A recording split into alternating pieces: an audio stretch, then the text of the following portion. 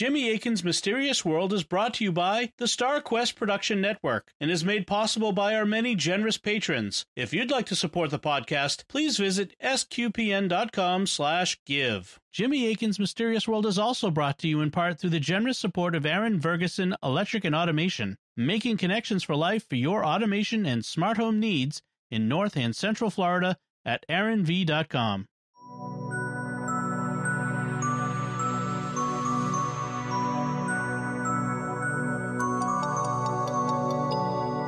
You're listening to episode 104 of Jimmy Akin's Mysterious World, where we look at mysteries from the twin perspectives of faith and reason. In this episode, we're talking about acupuncture. I'm Dom Bettinelli, and joining me today is Jimmy Akin. Hi, Jimmy. Howdy, Dom. For centuries, people have been practicing acupuncture to treat a variety of conditions. The procedure involves sticking needles at various points in the body. Advocates claim that the practice can effectively treat headaches, back pain, arthritis, insomnia, allergies, Alzheimer's disease, depression, cancer, and a host of other conditions. But critics claim that acupuncture is nothing more than pseudoscience and people are being bilked out of their money on fake treatments. So what's the truth about acupuncture? How is it supposed to work? And what can it really treat? Or is it all just pseudoscience? That's what we'll be talking about on this episode of Jimmy Akin's Mysterious World. So, Jimmy, this is a special patrons episode, right? Yes, one of our patrons, in fact, our current sponsor, Aaron Ferguson, requested that we do an episode on acupuncture. He asked for it as a birthday present for his wife, and we gave him early access to the episode so we could surprise her with it. So happy birthday, Mrs. Ferguson. Happy birthday. Yeah, we'll also have some special bonus information about acupuncture for Mrs. Ferguson. And in honor of her birthday, everyone else will get to hear it. So be sure to stick around for that later in the program. Excellent. I understand we need to give a minor caution. So what's that about? Well, since this episode is on acupuncture, we will be talking about poking people with needles. We'll also be very briefly discussing some surgery. As always, we will keep things clinical and won't dwell on gory details, but if you're especially sensitive, you should be aware. All right, let's begin by talking about the history of acupuncture. How far back does acupuncture go? We're not sure. The earliest written records of it go back to the first century BC in China. It's mentioned in a medical work known as the Huangdi Neijing, or the Yellow Emperor's Classic of Internal Medicine. Ostensibly, it is much older than the first century BC because Huangdi, or the Yellow Emperor, allegedly lived around 2600 BC. However, modern scholars hold that he's a legendary figure and that the work actually dates to just the first century BC, and afterwards it became the most important text in traditional Chinese medicine. But even though that's when it was first written about, at least that we have a record of, it was probably in use for a while before it got written down. Recently, some have claimed that acupuncture is thousands of years older. You may remember that in 1991, 2 German tourists found a mummified body that had been buried in a glacier in the Alps on the border of Austria and Italy. He's popularly known as Otzi the Iceman, and he died more than 5,000 years ago, around 3300 BC, when he was murdered. When modern scholars investigated, it was discovered that he had some lines tattooed on his body, and when modern acupuncturists saw them, they said, oh, that's where we'd put the needles for a person suffering from lower back pain and abdominal pain. So it's been proposed that he had these tattoos either for purposes of acupuncture, acupressure, or some similar procedure. But this strikes me as speculative, as it's thousands of years earlier and from a completely different culture. So I'm not convinced that these are acupuncture, and neither are some other medical experts, but it's not impossible. My guess is that variations on acupuncture have been invented multiple times in human history in multiple different cultures. I mean, after all, poking at something when it hurts is a natural thing to do, and there's a reason we do it, which we'll be getting into later. In fact, the archaeological record shows that more than 8,000 years ago, people were performing trepanation, or drilling holes in people's heads. That was likely done in some cases in an attempt to alleviate headaches.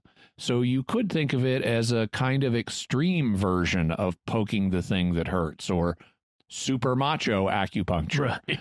So my guess is that some form of acupuncture likely goes back into prehistory, but it wasn't the same form we're familiar with, which is based on traditional Chinese medicine. Here we'll be focusing on the form of acupuncture that's popular today, which originated in China.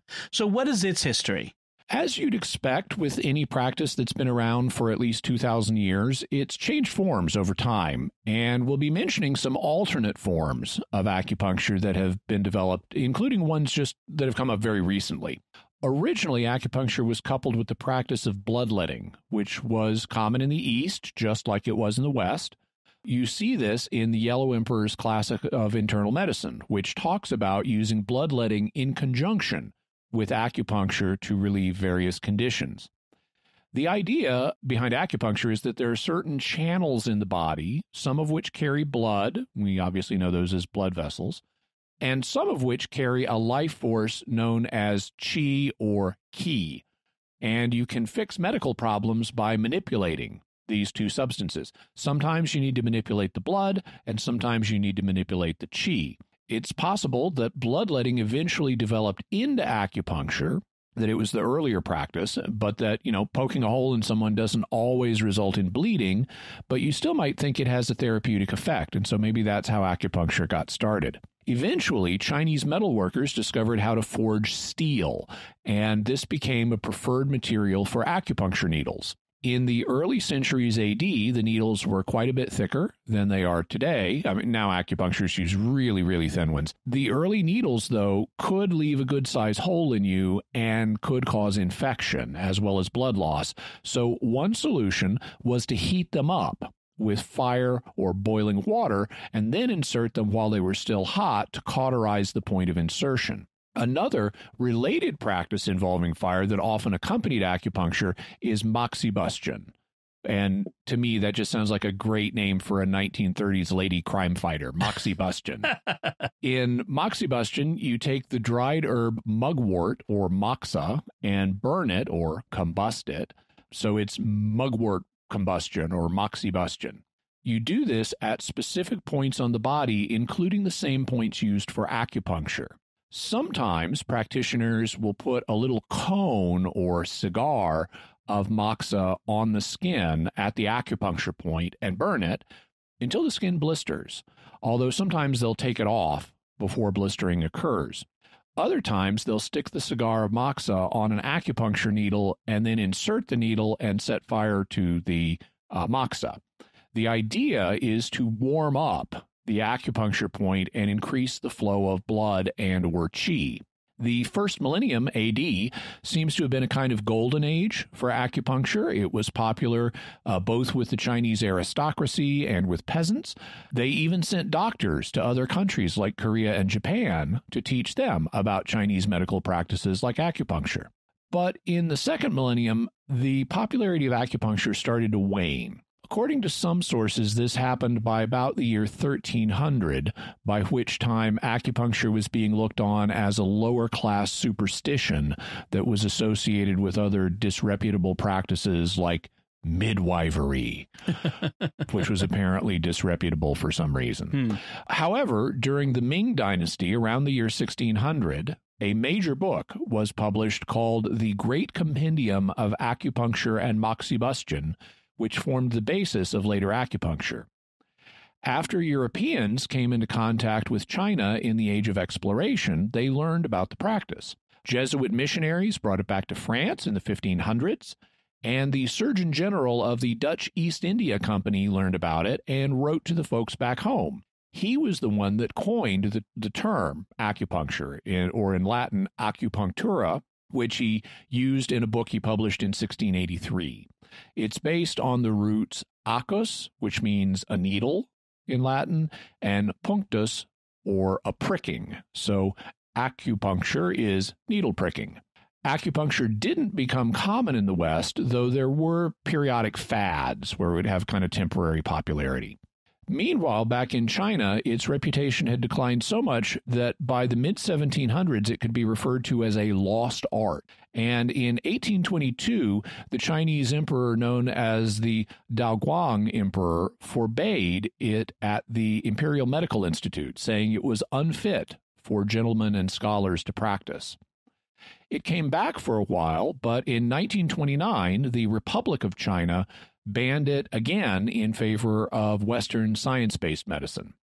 When communists came to power in 1949, they originally regarded it as a superstition that was incompatible with communist ideology, but then Chairman Mao reversed this view. Although he himself did not use acupuncture, he allowed many traditional Chinese medical practices to come back. If acupuncture wasn't common in the West back then, how did it become so popular today? In 1972, President Richard Nixon made his famous trip to China. There is an old Vulcan proverb. Only Nixon could go to China. To set up for the trip, Nixon's national security advisor, Henry Kissinger, went to China the year before, in 1971. And in the press corps covering Kissinger's trip was New York Times author and CIA asset, James Reston. And while he was in Beijing, which was then called Peking, he came down with appendicitis. So they rushed him to the hospital and took out his appendix. At first, there were no complications, but 2 nights later, he started having abdominal problems. When he got back to the U.S., he wrote a rather flippant piece that appeared on the front page of the New York Times called "Now About My Operation in Peking," in which he said, I was in considerable discomfort, if not pain, during the second night after the operation, and Li Changhuan, doctor of acupuncture at the hospital, with my approval, inserted 3 long, thin needles into the outer part of my right elbow and below my knees, and manipulated them in order to stimulate the intestine and relieve the pressure and distension of the stomach. That sent ripples of pain racing through my limbs and at least had the effect of diverting my attention from the distress in my stomach. Meanwhile, Dr. Li lit 2 pieces of an herb called ai, which looked like the burning stumps of a broken cheap cigar, and held them close to my abdomen while occasionally twirling the needles into action. All this took about 20 minutes, during which I remember thinking that it was rather a complicated way to get rid of gas on the stomach, but there was a noticeable relaxation of the pressure and distension within an hour, and no recurrence of the problem thereafter. So the doctor did acupuncture with moxibustion on him. Reston's piece then did a lot to stimulate interest in acupuncture in America, and soon doctors were going over to China to witness the practice for themselves. In their book, Trick or Treatment, The Undeniable Facts About Alternative Medicine, Dr. Edzard Erst, who is a professor of complementary medicine at the University of Exeter, and his co-author, Simon Singh, write about what the American doctors who went to China saw. During the early 1970s, these observers witnessed truly staggering examples of Chinese acupuncture. Perhaps the most impressive demonstration was the use of acupuncture during major surgery. A certain Dr. Isidore Rosenfeld, for instance, visited the hospital at the University of Shanghai and reported on the case of a 28-year-old female patient who underwent open-heart surgery to repair her mitral valve.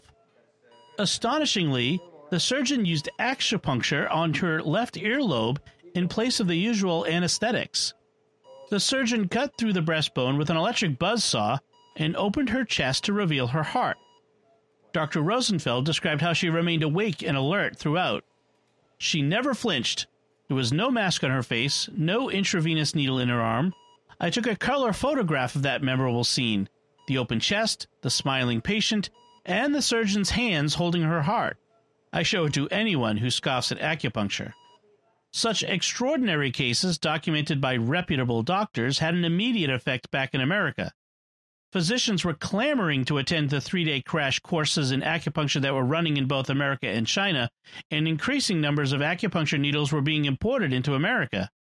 At the same time, American legislators were deciding what to make of this newfound medical marvel because there had been no formal assessment of whether or not acupuncture really worked. Similarly, there had been no investigation into the safety of acupuncture implements, which was why the Food and Drug Administration, the FDA, attempted to prevent shipments of needles from entering the United States. Eventually, the FDA softened its position and accepted the importation of acupuncture needles under the label of experimental devices. The governor of California, Ronald Reagan, took a similar line, and in August 1972, he signed into law a bill that permitted acupuncture, but only in approved medical schools and only so that scientists might test its safety and efficacy. But now we were off to the races, and acupuncture quickly became an accepted alternative medical practice in the United States and other parts of the Western world. In fact, as early as 1973, the Internal Revenue Service started allowing you to write off acupuncture as a medical expense. All right, so how is acupuncture supposed to work? There's a big debate about that. Basically, there are two models. There's the traditional explanation, which relies on concepts from traditional Chinese medicine that are not recognized in Western science. And there's a more recent explanation that seeks to explain acupuncture in terms of things that are recognized in Western science. Okay, let's talk about the traditional form first. How does it say that acupuncture works? It's based on Taoism, which is a Chinese folk religion and philosophical system. Taoism emphasizes living in accord with the Tao, or the way, the right way to live. This is the way. A famous work of Taoism that you may have heard of is the Tao Te Ching, which is credited to the sage Lao Tzu, who lived around 500 BC. Also, you've almost certainly seen the yin-yang symbol, the circle that looks like it contains a big black comma wrestling with a big white comma. That's a Taoist symbol. The yin is the black part, and the yang is the white part.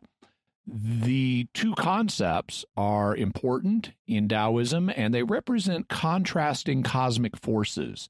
Yin is the female or negative principle characterized by darkness, wetness, coldness, and passivity, which is why yin is the black shape in the symbol.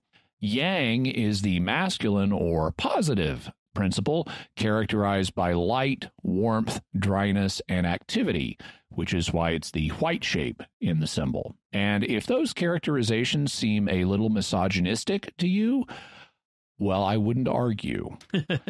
Here's how Ben Kavusi, who trained to become an acupuncturist, though he seems to have become a skeptic, described the traditional account of how acupuncture arose in the untold story of acupuncture, and specifically how the forces are supposed to work and how they're connected to the points on your body. In China, the numinous qi was believed to mirror the sun's annual journey around the celestial sphere and to circulate in a network of 12 primary meridians, which run from head to toes and interconnect approximately 360 points on the skin.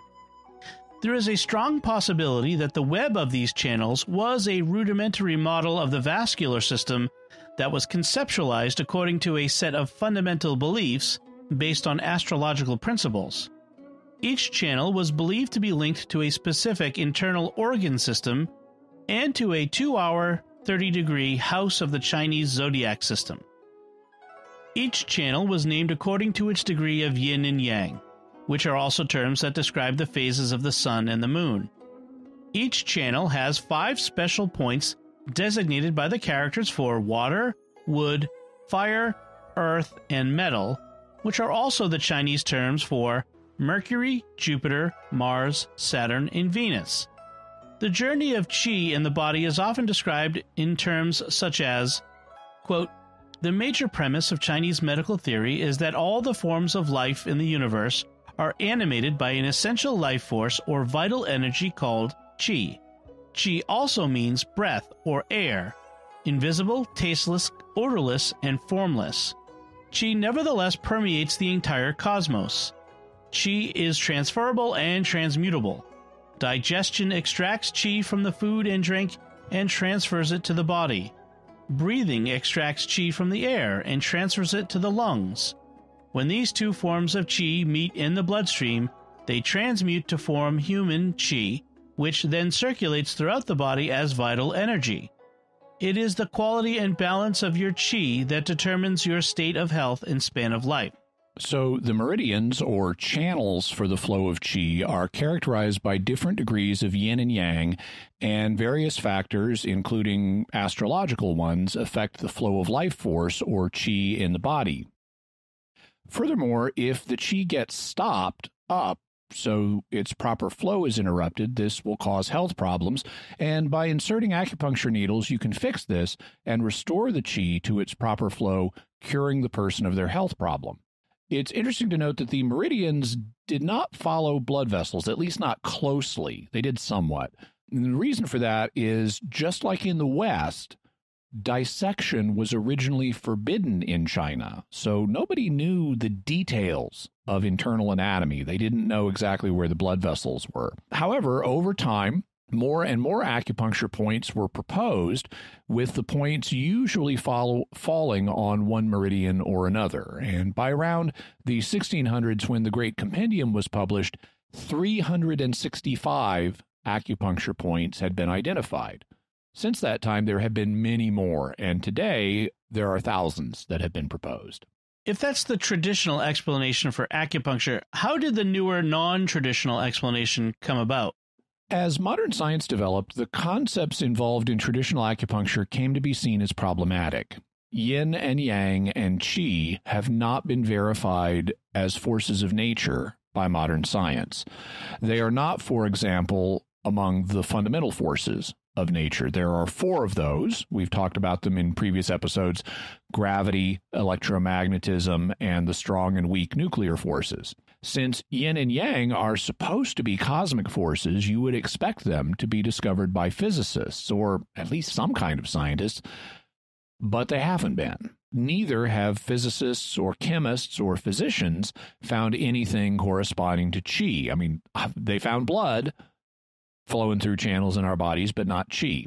The meridians were also associated with the 5 elements of classical Chinese alchemy: earth, fire, water, metal, and wood. But modern chemistry no longer acknowledges those as distinct elements. I mean, we've got, 118 elements presently, and none of them are earth, fire, water, metal, or wood. And as Western science developed, it also undermined the idea of astrology, including Chinese astrology. And that made the astrological ideas associated with acupuncture problematic. I mean, for example, the fact that in the Great Compendium there were 365 acupuncture points on the human body is clearly based on the number of days in the Earth's orbit. And similarly, the different points reflecting the influence of the planets, or, the motions of the sun and the moon and their influence on yin and yang, all of those became undermined as astrology got undermined. Do you still find practitioners who adhere to the traditional explanation of acupuncture? Yes, you do. You'll certainly find practitioners who explain acupuncture in terms of manipulating the flow of qi in the body, although the details of how that works vary. In fact, I recently came across a web page where the author was trying to map Western astrology onto the concepts from acupuncture. So you could have Western astrological acupuncture. But as modern Western science progressed, the classical explanation of acupuncture came to be seen as increasingly shaky, and so some people started looking for explanations that would make sense of it in terms of concepts that Western science has recognized. What does a modern explanation of acupuncture look like? In an article in the Oxford academic journal Rheumatology called A Brief History of Acupuncture, A. White and E. Ernst write, ancient concepts of qi flowing in meridians have been displaced in the minds of many practitioners by a neurological model based on evidence that acupuncture needles stimulate nerve endings and alter brain function, particularly the intrinsic pain inhibitory mechanisms. The first magnetic resonance imaging study of acupuncture may also prove to be a landmark. Other workers have noted the marked similarity between the trigger points of Travell with their specific pain referral patterns and the sites of traditional acupuncture points with their associated meridians. There is a plethora of suggested mechanisms of action of acupuncture, but little valid data on which, if any, mechanisms are relevant to clinical practice. So a variety of models have been proposed for acupuncture, linking it in different ways to the nervous system, but there's still a great deal of obscurity. One notable change occurred in the 1930s when the Chinese physician Cheng Danan, who is regarded as the foremost acupuncturist of the 20th century, made a number of reforms. He relocated the meridians so that they followed nerve pathways rather than approximating blood vessels. He introduced thinner needles, and he taught that the burning of moxibustion, instead of manipulating qi, helps remove toxins from the body. And he taught that acupuncture works by stimulating the nerves rather than manipulating qi, although he later partially walked back that view. It was largely, significantly because of Cheng Danan and his nerve-based approach that acupuncture got a better reputation in many circles today. Also, besides affecting nerve function, other mechanisms for acupuncture effects have been proposed, including it might affect blood flow, it might reduce inflammation in tissues, it may locally release endorphins at acupuncture sites, and it may provide counter-irritation and counter-stimulation, which actually is kind of connected to the nervous system, but we'll be talking about that more later. You mentioned earlier that we would cover alternate forms of acupuncture. What do we need to mention here? Well, we've already mentioned moxibustion, burning herbs like mugwort near the skin in an attempt to warm the site and stimulate the flow of qi. Another traditional practice associated with acupuncture is cupping, which involves putting heated cups on the skin, opening down to create suction at particular points. There's also acupressure, which involves pressing on a point rather than sticking a needle into it. And of course, many people are much more comfortable with the idea of pressing on a point rather than puncturing it with a needle. Similarly, there's sonopuncture, where you use sound instead of needles. The sound is generated by tuning forks or even by ultrasound transducers. Another very modern variant is electro-acupuncture, where you do put in the needles and then you hook them up to wires and you send a current through them. This is obviously something that was not possible in the past. There is an older practice, fire needle acupuncture, where you use heated needles. And there's acupuncture point injection, where you inject vitamins, herbal extracts, or drugs into acupuncture points. One version of this is bee venom acupuncture, where purified and diluted bee venom is injected. And then there's veterinary acupuncture, where you do acupuncture on animals. So there's a bunch of versions today. It sounds like in these variants, like, let's figure out how to make it worse than just sticking a needle into it. I don't know that I'd characterize it that way, but I like how let's just inject somebody with a drug and do it in an acupuncture point works. Right. It's not enough just stick a needle in. Let's send electricity through it. All right. All right. We're going to take a quick break here for a very important thing we want to do, which is to thank our patrons. And here we're going to thank Michael S., Eric R., Patricia S., Joseph S., and Philip C. Their generous donations at sqpn.com/give make it possible for us to continue Jimmy Akin's Mysterious World and all the shows at StarQuest. You can join them by visiting sqpn.com/give. And I do want to suggest that if you listen to Mysterious World but don't listen to the other shows, check out the other shows that Jimmy and I do and others involved with SQPN. We do. They're all found at sqpn.com. Jimmy Akin's Mysterious World is also brought to you in part through the generous support of Aaron Ferguson Electric and Automation, making connections for life for your automation and smart home needs in North and Central Florida at aaronv.com. So, Jimmy, what theories are there about acupuncture? From the reason perspective, there are basically two questions. First, does acupuncture work? And second, if it works, how does it work? From the faith perspective, we need to ask whether or not it works, whether it would be permissible to use it. All right. What can we say about acupuncture from the reason perspective? Before we try to figure out how acupuncture works, we need to figure out if it works. And to do that, we have to fragment the question and ask about specific treatments. I mean, after all, acupuncture might work for one thing, like helping with pain or nausea, but not work for something else, like curing cancer or getting pregnant. Fortunately, since the 1970s, there have been tons of studies done on acupuncture. Unfortunately, most of these are pilot studies. Pilot studies tend to be small scale and not as rigorously controlled as other studies.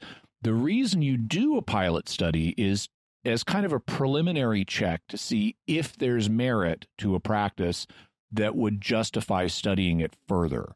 If the pilot study shows that there may be merit to it, then you apply for another grant to get more funding to do a bigger and more properly controlled study.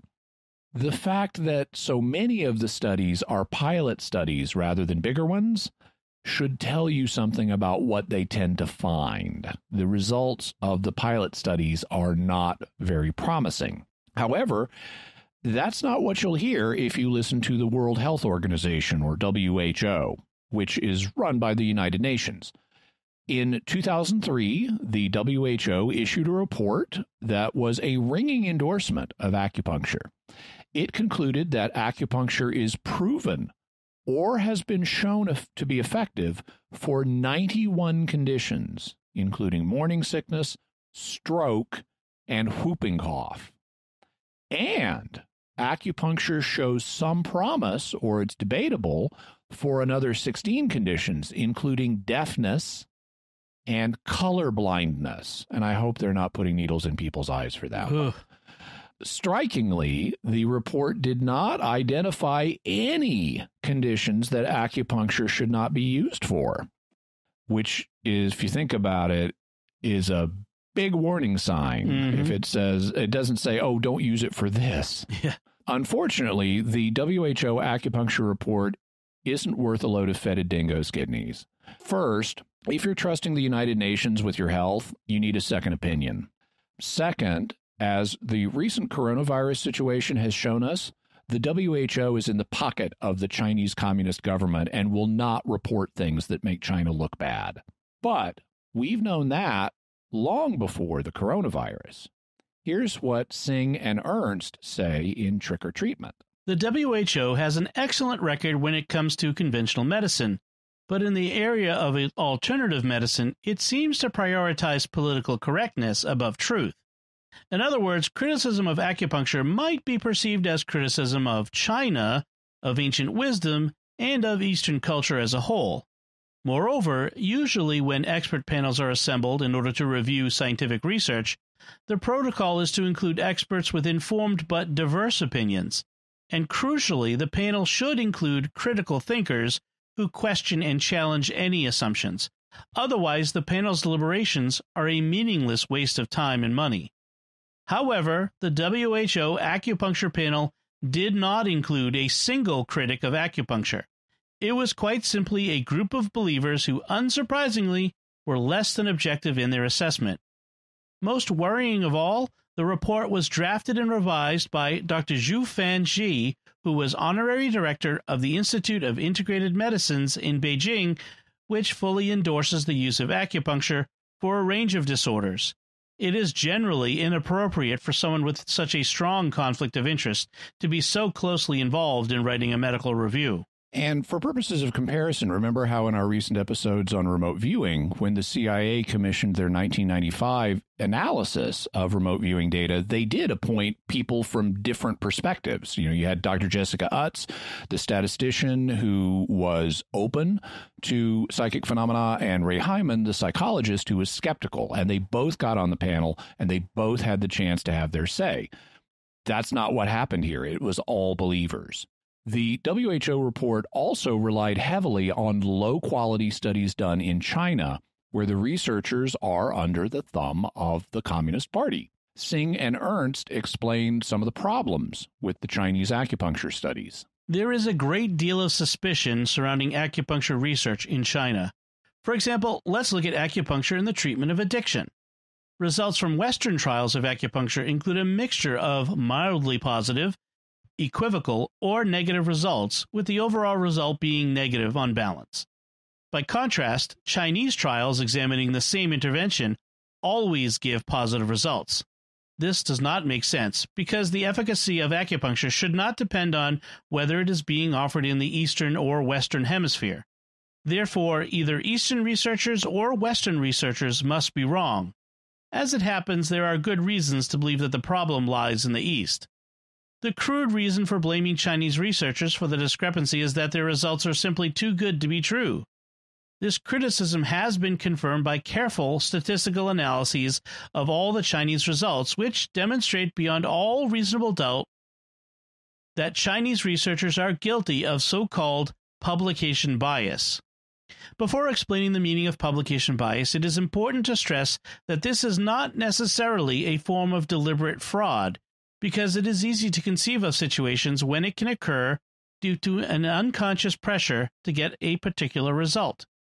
Imagine a Chinese researcher who conducts an acupuncture trial and achieves a positive result. Acupuncture is a major source of prestige for China, so the researcher quickly and proudly publishes his positive result in a journal.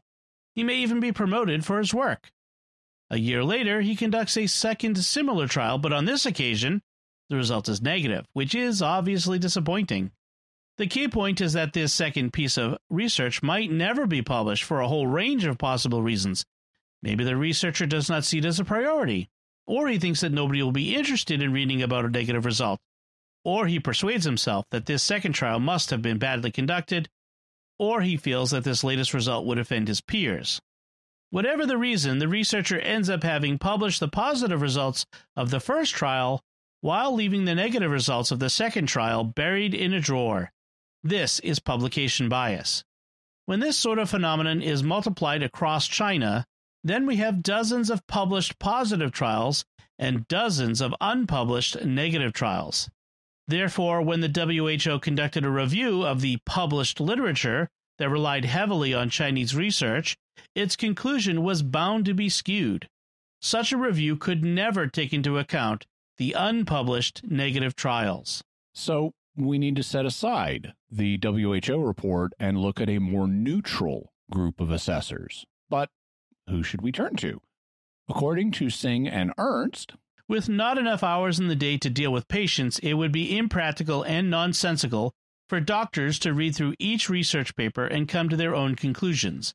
Instead, they rely heavily on those academics who devote themselves to making sense of all this research and who publish conclusions that help doctors advise patients about the best form of treatment.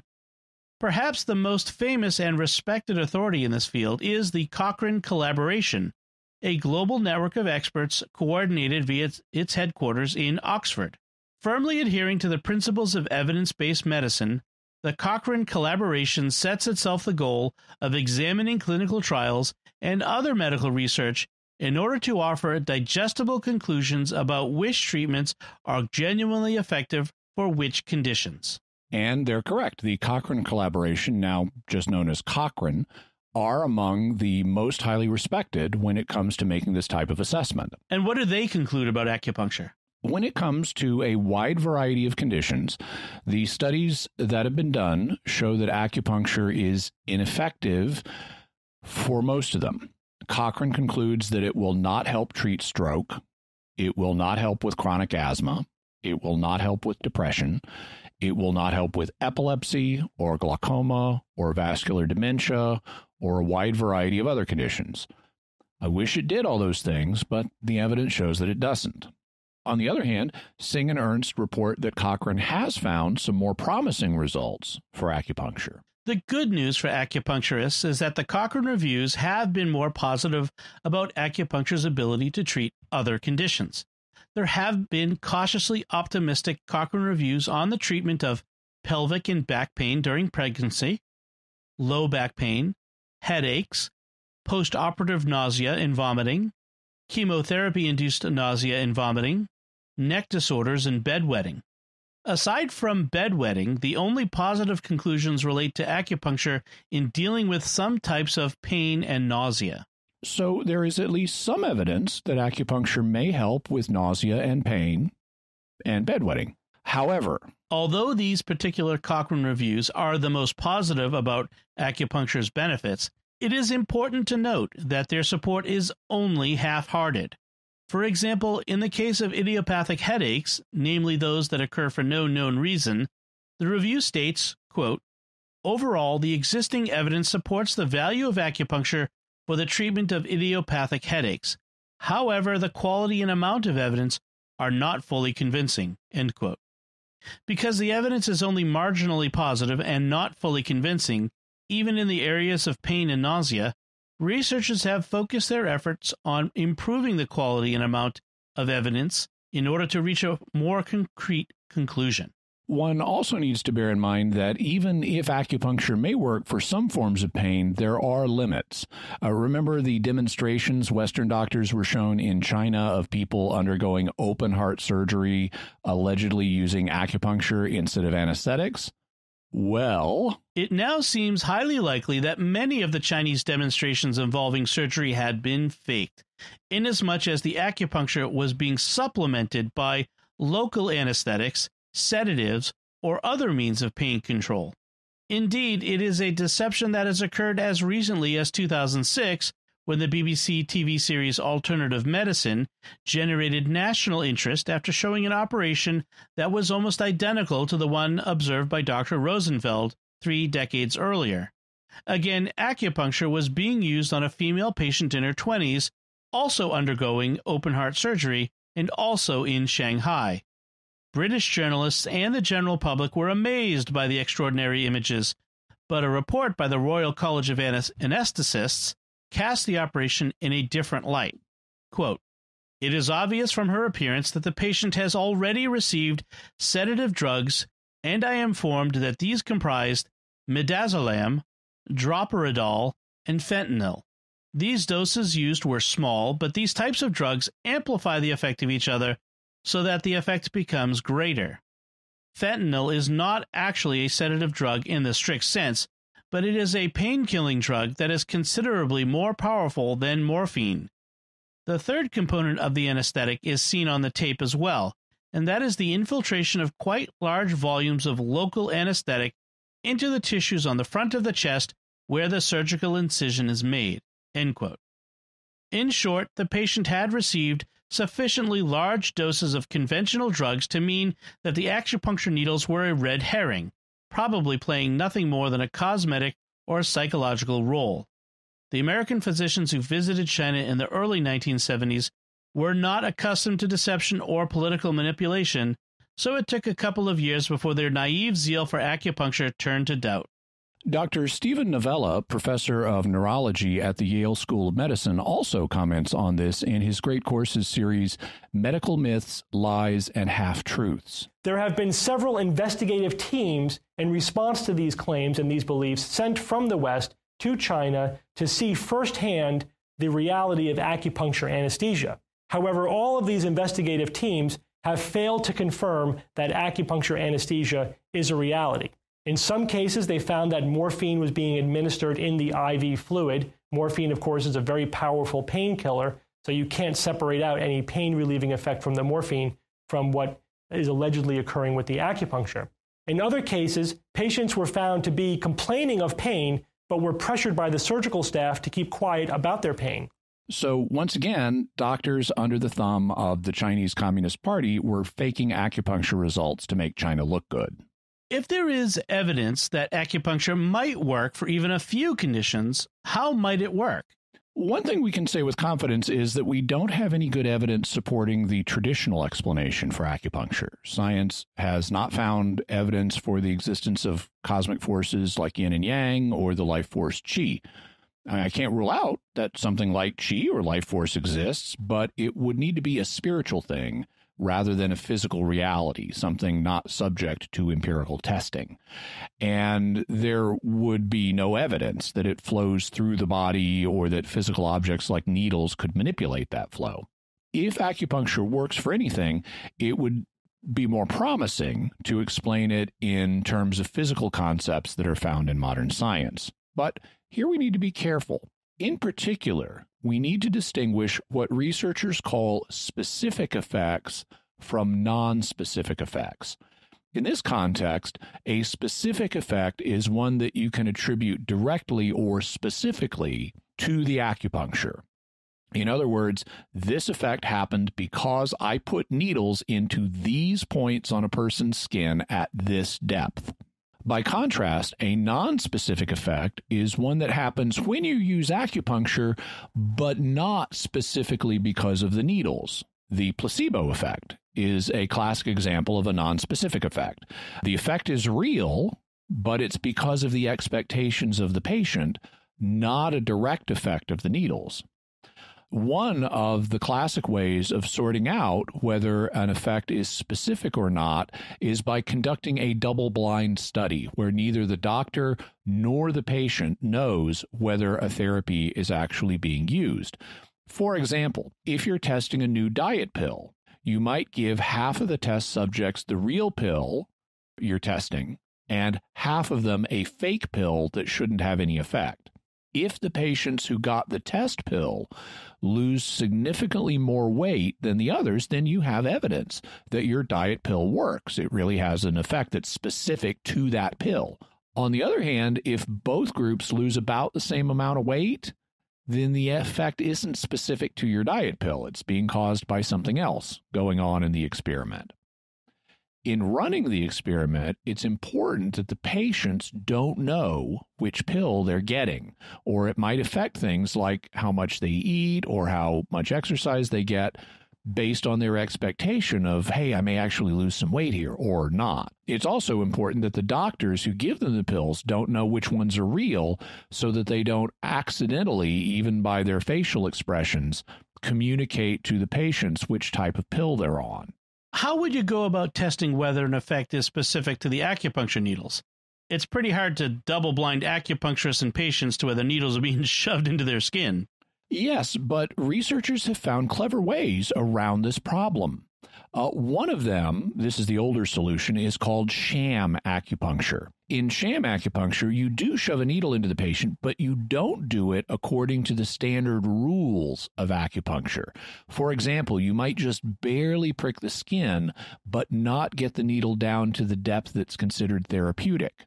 Or you might insert a needle into something that's not an acupuncture point, or at least not the right point for the condition you're supposed to be treating. You know, if you want a sham, I'm going to treat his deafness, you shove it into, I'm going to put it in this, pain relieving point instead of the deafness relieving point.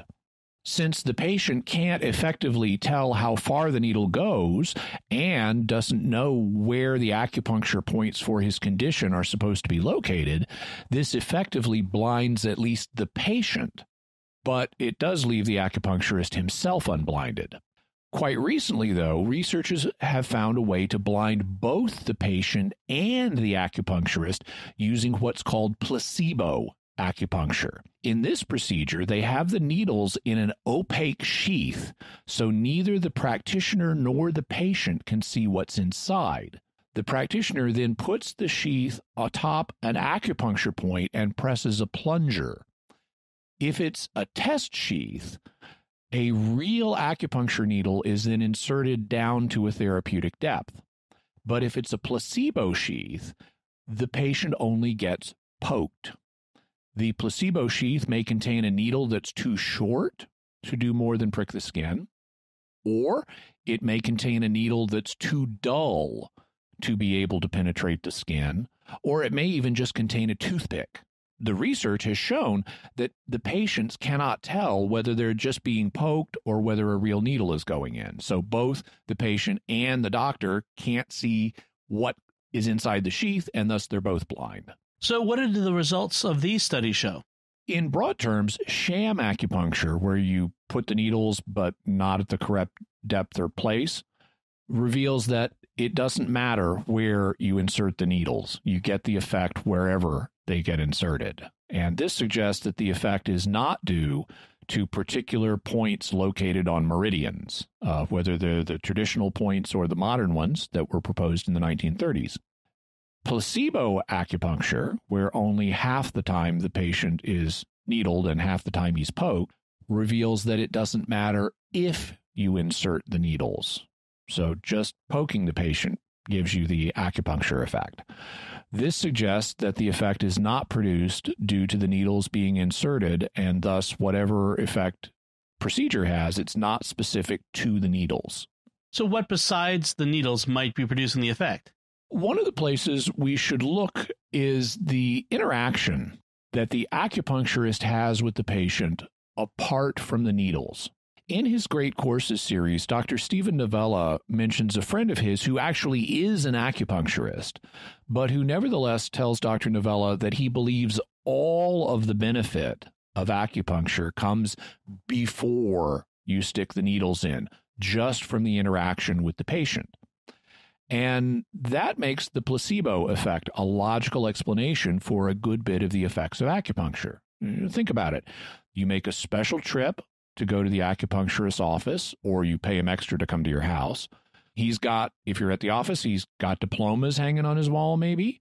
He may be wearing a lab coat or other medical garb. He asks you questions and listens to you attentively. He confidently tells you the procedure is going to work. You believe it's going to work, and then you pay him money when you leave the office. When with all that going on, you're rather invested in the idea that this procedure is going to work. And so your perception of the problem, let's say it's pain or nausea, diminishes, either because of your body's natural ability to heal itself when you're optimistic and confident that you're going to heal, or because you're not feeling the pain or the nausea as intensely because of the sunk cost, emotional or financial, in the procedure. This all produces a classic case of placebo. Are there other things that could also help produce the effect?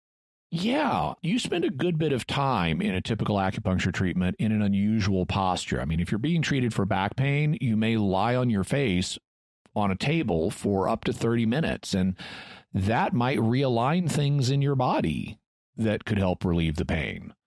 The therapist might have pleasant music playing that would help you relax and pass the time, and that pleasant music and relaxation could help. The therapist, in doing the treatment, is going to be touching parts of your body and maybe giving them a little bit of massage or stimulation as he manipulates the needles, and that could release tension. Also, remember how I said at the beginning that it's natural to poke at things that hurt? Well, there's a good reason for that. It has therapeutic effects. Poking at things that hurt can release tensions that help things relax and heal. It also has another effect known as counter-stimulation or counter-irritation, which can cause the relief of discomfort. When you bump your knee or your elbow or hit your foot or something, one of your first instincts is likely to rub it. That's counter-stimulation. You've stimulated it negatively by hitting it or bumping it, and now you stimulate it another way by rubbing it. That makes it feel better because it gives you another sensation to distract you while the pain subsides. In some situations, you don't even have to apply the counter-stimulation to the exact same site that's been injured. For example, suppose the muscles in your shoulder down, an inch or more, an inch under the skin, depending on how much padding you personally have, are strained. So the muscles are strained and hurting. But you may put a liniment, including capsaicin, menthol, or camphor, on the skin above the muscles. And the liniment never gets down to the muscles. But the liniment creates a mild inflammation or irritation in the skin, and that gives you something to focus on besides the pain in the muscles underneath. You can see how that would work with acupuncture. If you're having back pain and they stick needles in your back, it gives you counter-stimulation. And even if they put the needles somewhere else, like some of the forms of acupuncture focus on putting needles in your earlobe, well, if you've got back pain but they put needles in your earlobe, it gives you a sensation in a different part of the body to focus on. So there are good reasons to poke things that hurt, or even poke somewhere else. Another nonspecific effect that can crop up in acupuncture is when it's paired with a different therapy that is effective. For example, this happens with electro-acupuncture when you run an electrical charge through the needles. If you have electrified needles at different points in the skin, then you're actually doing a different form of therapy known as transcutaneous electrical nerve stimulation, which is a proven form of pain relief. Here's how myclevelandclinic.com describes its mechanism of action. There are two theories about how transcutaneous electrical nerve stimulation, or TENS, works. One theory is that the electrical current stimulates nerve cells that block the transmission of pain signals, modifying your perception of pain. The other theory is that nerve stimulation raises the level of endorphins, which are the body's natural pain-killing chemical. The endorphins then block the perception of pain. Whether TENS works by one method or the other or both, it does work. But that's not to be confused with acupuncture. Dr. Stephen Novella comments, various interventions are often called acupuncture, even though they have different mechanisms of action. The most notable one, in my opinion, is electro-acupuncture. Now, oftentimes I see reports of an acupuncture study that shows a beneficial effect in pain, therefore acupuncture works. However, when you read the study, you may find that in some cases, the study was actually a study of electro-acupuncture. Now, this is important because using electrical stimulation across the skin is a proven treatment for pain. In fact, it's called TENS, T-E-N-S, or transcutaneous electrical nerve stimulation. So we already know that stimulating the nerves or stimulating the skin can produce a decrease in chronic pain. Now, combining that with acupuncture, however, is just sloppy science. It doesn't get us to the final point of understanding what is it about the intervention that's actually working.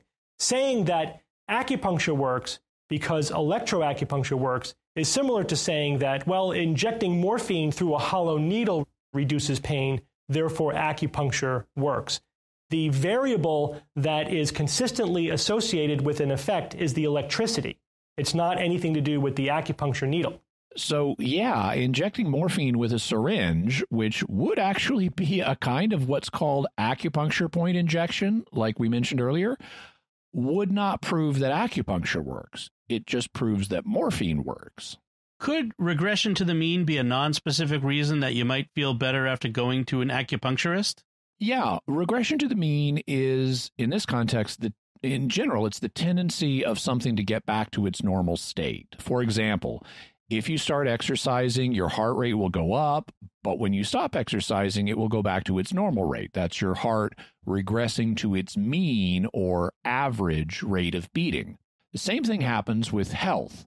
Unless a condition spirals out of control and permanently injures or kills you, your body's natural healing ability will cause you to tend to get back to normal. So when you get over a cold, for example, your body goes back to its normal state.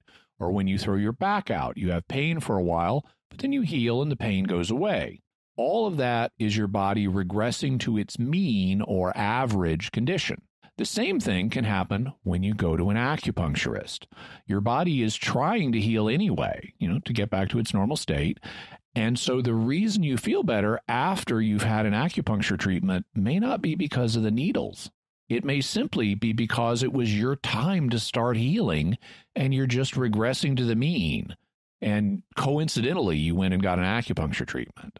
Jimmy, at the beginning of the episode, you promised us some special bonus information for Mrs. Ferguson. What is that all about? One of the things that Mr. Ferguson let us know is that she has a curiosity about veterinary acupuncture, and she's aware, for example, of cases where acupuncture seems to help horses.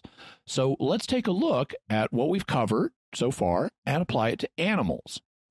Well, I don't think we have any reason to see the traditional yin-yang qi explanation of acupuncture as applying to animals any more than it does to humans. And because animals are not humans, you'd have to do clinical testing on each different animal species to see what acupuncture treatments might be effective for them, given what problem they have. It's the same thing. We can test mice to find out, might this be promising in humans, but then you got to test the humans because mice are not humans. Same thing with acupuncture. We've done lots of tests of acupuncture on humans, but you need to replicate those studies to see if it works for animals and which treatments. But I suspect that in most cases, the results would be similar to what they are in humans. It might have some benefit, particularly for pain relief. The explanations for why would also likely be the same. For example, if you're doing electro-acupuncture on a horse, and I checked and verified they do that, it would be effective for the same reason that transdermal electrical nerve stimulation is effective on humans. It wouldn't be the needles, it would be the electric current. Also, if the veterinarian is doing other things, like massage or exercise or chiropractic realignment on the animal in addition to the acupuncture, then those things might be the actual effective modalities. But if it is the acupuncture itself that's causing the effect, well, counterstimulation by acupuncture needles would work just as well as other forms of counterstimulation. And any other minor effects that acupuncture has for pain relief and nausea might also play a role, such as increasing blood flow or releasing muscle tension. If acupuncture largely works by the placebo effect in humans, could that happen with animals? This point is disputed. You will find some people who say there's no way for animals to have the placebo effect. They don't have the idea of medicine, and so they can't expect a medical treatment to work. But not everyone is convinced by that. And there are others who argue that studies have actually shown the placebo effect in animals. We'll have links to both perspectives so you can read them for yourself. Personally, I think that there is reason to think that the placebo effect is real in some animals, and I can see how it could apply in the case of acupuncture for horses. While animals may not have the conception or be able to conceptualize medicine the way we do, they are sometimes smart enough and social enough to seek out human help when they're in trouble. So they can form the thought, humans can help me. And that expectation, this thing can help, is the core insight driving the placebo effect. An animal may not have the concept of medicine. He may not have any idea what the humans are doing. So it just seems like magic to him, like a witch doctor shaking his beads and rattles. He has avoided 2 appointments that I've made for his physical exam without reason. That's not at all surprising, Doctor. He's probably terrified of your beads and rattles. Nevertheless, even if the animal has no idea what the humans are doing, if it has the idea, humans can help me, that provides a basis for the placebo effect. How do we know that some animals have the idea that humans can help them? This has been shown in a variety of ways, both by experiments and in the wild. For example, some animals are known to seek out human help specifically for medical problems. For example, elephants. In Africa, elephants that have been shot with bullets or poison arrows are reported to regularly show up at veterinary clinics seeking treatment for their wounds. That shows that not only can elephants expect humans to make them feel better when they're hurting, they can even predict which humans will make them feel better as opposed to which humans will hurt them or ignore them. I haven't found references to horses seeking medical help, though that may or may not happen. As far as I know, it could go either way. But I have found documentation of horses seeking human help when they're confronted with a problem they can't solve. And that shows that they are capable of conceptualizing that humans can help me. We'll have a link to that study, by the way. And so it's not implausible that if a horse gets used to feeling better after a veterinarian shows up and does magical stuff to the horse that the horse doesn't understand, it can start expecting to feel better after a veterinary visit. And presto, horse placebo effect. In fact, I can see how a horse could have the placebo effect with acupuncture, even if it's never had acupuncture before. I mean, partly that just because the horse associates seeing the veterinarian with feeling better. But it could be something more specific. The horse may associate needles with feeling better if, on previous occasions, the horse has been given injections of medicine that made it feel better. Then, when it's getting an acupuncture treatment, it may assume, oh, that's what's happening. It doesn't know the difference between an acupuncture needle and an injection. So maybe it thinks, oh, they're doing that pokey thing that made me feel better before. Good. I don't like to poke, but I look forward to feeling better. There's even been a parallel experiment done with mice, where mice were initially given a drug to treat a medical condition in combination with sweet water. And eventually, the researchers took away the drug and just gave them the sweet water, and they found the mice reacted to the water the way they did the drug that it was originally paired with. So the mice just know this sweet thing makes me feel better, and it kept happening even when they took out the drug. So a horse might associate the effects of previous injections with acupuncture, assuming, of course, it's not a horse that's freaked out by needles. What about the role of the horse's owners in all of this? They may be playing a role, too, by what's known as placebo by proxy. That is, the horse's owner may be having the placebo effect. The owner expects the veterinarian's treatments to work, and so the owner is incentivized to see the animal as getting better, whether it is or not. And the owner may be motivated, because it's expecting the animal to get better, the owner may be motivated to pay more attention to the animal, to increase its quality of care a little bit, to talk reassuringly to it, telling it how it's going to get better, which the animal just comes across, to it as reassuring talk, even if it doesn't know what get better means.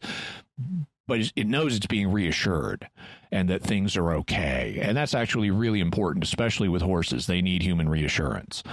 So the owner may be led to inadvertently help the animal get better because it's the owner who thinks the treatment will work, and thus placebo by proxy. And how about regression to the mean in this case? I think regression to the mean could be a very significant reason for the apparent effects of acupuncture on animals. Just like human bodies tend to return to their normal state after being thrown out of whack, so do animal bodies. And so it's possible that an owner may have the vet see their animal at a time and give it acupuncture when the animal's own healing abilities are starting to relieve its symptoms anyway. In fact, I think there's a special reason why this would be even likelier in the case of animals than humans. If you're a human, you know when you're feeling bad and you know how bad it is, and you're motivated to go see the doctor as soon as you realize this. But if you're an animal, you know you're feeling bad and you know how bad it is, but you can't call the doctor. You have to wait for the human to notice that something's wrong with you. Then you have to wait for the human to conclude that it's serious enough to call the vet, and only then does an appointment with the vet get made. That means that in the case of animals, it will tend to be later in the process before a medical intervention occurs. So the longer the process goes, the more time there is for the body's natural healing abilities to kick in. So unless it's a really serious condition that would permanently wound or kill the animal, there's an increased likelihood that improvements seen after an acupuncture treatment would be due to the animal's natural healing ability, causing it to regress to its mean or average condition of health. All right. So that seems to be a complete reason perspective. What can we say about acupuncture from the faith perspective? The original form of acupuncture was bound up with the non-Christian religion Taoism, and that religion, like all non-Christian religions, is not compatible with Christian faith in varying ways. Therefore, if acupuncture was to be used in a Christian context, it would need to be purified of those non-Christian elements. And that would be the same thing that the early Christians did when they purified Greek and Roman medical practices of their pagan elements. And there were pagan elements in making medicines and in doing medical procedures. All kinds of prayers to the Greco-Roman gods were used. And those pagan elements had to go, but then the remaining purely natural treatments could stay. The same thing would be true here. If it turns out that acupuncture has a therapeutic benefit on some occasions, that benefit would make it legitimate to use in those circumstances. Of course, we'd want to give our best explanation for why it works, and unless some really amazing scientific discoveries get made, that explanation is not going to involve manipulating qi. We could propose other, more modern scientific mechanisms for why it works, but with the present state of our knowledge, we might not be able to say exactly why it works, and that's not unusual. There are lots of medical interventions, including many drugs, where the mechanism of action is not presently known. Acupuncture would just be one more therapy in that category. It seems to work for this, but we don't know why. The more significant question is whether one can use acupuncture in situations where it's known to just be a placebo. And that gets us into the ethics of placebos, and we'll be doing a future episode just on placebos, so we'll talk about that then. For now, suffice it to say that there is some evidence that acupuncture may have a therapeutic benefit for purely natural reasons. And that would justify its use potentially in limited settings like helping with pain or nausea, though one could not oversell it as doing things that we know for a fact it doesn't do, like fixing cancer or diabetes. So, Jimmy, what's your bottom line on acupuncture? Acupuncture is a therapy that grew out of an Eastern medical tradition that was filled with problematic religious and superstitious elements. And in that, it's like Western medicine, which did the same thing. 2,000 years ago, Western medicine had the same problematic religious and superstitious elements in it that Eastern medicine did. Unfortunately, acupuncture has not been as thoroughly purged of those elements as Western medicine, and Western medicine is not perfect in this regard. But there does seem to be a process of purification under the way for acupuncture, with the removal of the yin-yang qi explanation for some practitioners. And there are scientific studies being done that will hopefully further purify erroneous ideas and, reveal what acupuncture really is good for and why it would work, assuming it's good for anything and does work. Unfortunately, many of the current studies are not high quality, and some of the ones done in China are positively cooked. Between the Chinese Communist Party's propaganda efforts and Western New Age touchy-feely sensibilities, exaggerated claims are being made for acupuncture. And this can be a serious problem if people spend time and money on acupuncture treatments that have no chance of helping them. It's even more problematic when they forego treatments from Western medicine that could help them, sparing them suffering and possibly even saving their lives. But there is at least some evidence that acupuncture could be a benefit in limited circumstances. Whether that evidence will hold up in the future and the precise details of why it would have beneficial effects remain to be seen. All right. So, Jimmy, what do we have for further resources for the listener? We'll have Singh and Ernst book, Trick or Treatment, Stephen Novella's Great Courses program, Medical Myths, Lies, and Half-Truths, What We Think We May Know May Be Hurting Us. We'll also have articles on acupuncture. We'll have the article, A Brief History of Acupuncture, Ben Cavusi's article, The Untold History of Acupuncture, James Reston's 1971 article, Now About My Operation in Peking, which touched off the acupuncture craze in the U.S., also information about transcutaneous electrical nerve stimulation, or TENS, a skeptical view of animal placebos, a more positive view of animal placebos, information, several pieces about different types of animals, including elephants and horses, seeking human help, including medical help in the case of elephants, and also a raven. And so a number of good things for folks to look at. Excellent. So, Jimmy, let's move on to mysterious feedback from our listeners. And this time we're getting feedback on our reincarnation episode, part 2. The first feedback comes from Brooke Kennel, who wrote on YouTube, "What a great two-parter. Thanks for getting the follow-up out so quickly. I looked up the Bridie Murphy case on Wikipedia.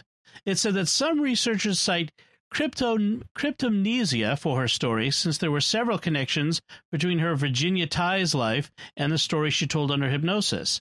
I was wondering what you guys think of that. It seems to me that she was not consciously misrepresenting anything, especially since she appeared skeptical of reincarnation during the craze." Yeah, I don't have evidence to accuse Virginia Tighe of an attempted deception. Whether cryptomnesia is part of the reason for what she came up with, I'm sure that's true to a certain degree, but because we all forget when we learn stuff. But I am cautious about the claims made in this case because one of the things you'll remember is we talked about this Hearst newspaper chain expose that was done on her, and actually a bunch of the cryptomnesia claims came from that. And that expose was later itself shown to be very problematic. And so that's why we didn't go into it more, because it's like, oh, she had an Irish whatever that she would have learned this stuff from. And that's not actually, it's not actually verified she had contact with that person. So all right. That's part of why we didn't go into that more. Excellent. Robert Leonard also wrote on YouTube, "The classic book against pseudoscience, Martin Gardner's In the Name of Science, was written shortly after this sensation, ripping it to shreds. It is truly astounding that anyone could still find Bridie Murphy in any way convincing. And I want to say with Martin Gardner, he's a skeptic, although by the end of his life, he believed in God and an afterlife. And so he was an open-minded one. And there is a bunch of good stuff in what he does, but his critique of the Bridey Murphy situation is heavily based on the Hearst investigation. And since we were avoiding the Hearst investigation, that's why I didn't quote his book. He had a bunch of good stuff, but it was all tainted by this Hearst investigation. So unfortunately, I can't recommend Gardner on Bridey Murphy. Right. But on other things, he has some good things to say. Okay. Veil of Reality writes on YouTube, "Oh, please, disproving Bridey Murphy's ridiculous case doesn't disprove reincarnation. This is blatant straw manning. You want to challenge real serious work on reincarnation? Then look into Ian Stevenson's extensive body of work." We will. As we mentioned in the two-parter we did to start our investigation of reincarnation, we focused on Bridey Murphy because it's the most popular one that people will know about. And as I promised at the end of that two-parter, we will look at reincarnation in the future, and we will be keeping an open mind and looking at other studies, including those of Ian Stevenson, who has done a lot of work on this area. All right. So, Jimmy, what do we have for mysterious headlines this week? Well, since we mentioned trepanation earlier, where you drill holes in somebody's head, we have an article on why our ancestors drilled holes in each other's heads. And it's, even though it almost certainly was to treat headaches and other head problems, at times it also seems to possibly have had other cultural and even religious functions. So check that out, why our ancestors drilled holes in each other's heads. And, it wasn't just the ancients that drilled holes in people's heads. We do it today, too. In fact, Elon Musk is presently planning on drilling holes in people's heads to put in a device called Neuralink. He wants to start doing Neuralink testing on human beings that will connect their brains to computers and, for example, allow people with motor control problems or missing limbs or things like that to be able to better interface with their environment using a brain connection. So today we have a Need It Like a Hole in the Head theme for our mysterious headlines, whether it's our ancestors needing holes in their heads or Elon Musk wanting to put holes in people's heads. I love my iPhone, my iPad, my Mac. I am not letting anyone put one of those in my head. There's enough bugs in them as it is. I would be more open to heads-up display contact lenses. By the way, if you want to see an interesting fictional depiction of trepanation, in the movie Master and Commander, which takes place in the early 19th century Age of Sail, there's a scene in which the Dr.